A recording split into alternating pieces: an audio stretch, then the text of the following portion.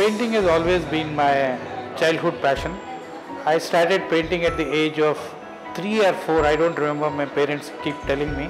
My parents one day decided to teach me painting and then they have no clue about painting. So they went and got me huge chart paper and lots of poster colors. So they tell me the story of me sitting bang in the center of that chart paper and then painting all around me. Ever since, I've been married to painting. I have studied painting from an art college. After my 6 years of fine art, I did lots of group shows and one-man shows and I participated in exhibitions all over the country. My paintings are in collection with lots of regional Lalit Kala academies, National Academy.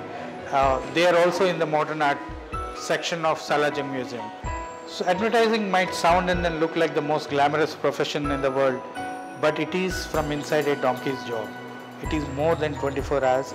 You travel all the time, you think all the time, you have clients calling, and if you have been working 24 hours a day, you will never get time, leave alone painting, you don't get enough time for your wife and children.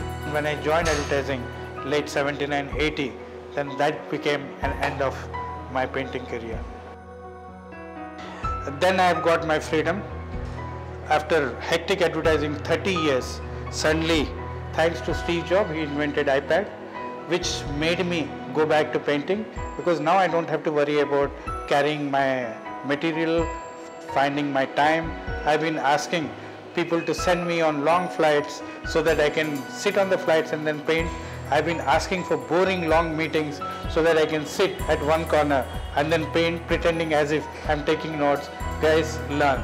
This is the best thing which can happen to anyone. Thanks to technology, which is allowing me to keep the artist in me alive. Otherwise, the poor guy would have been dead by this time.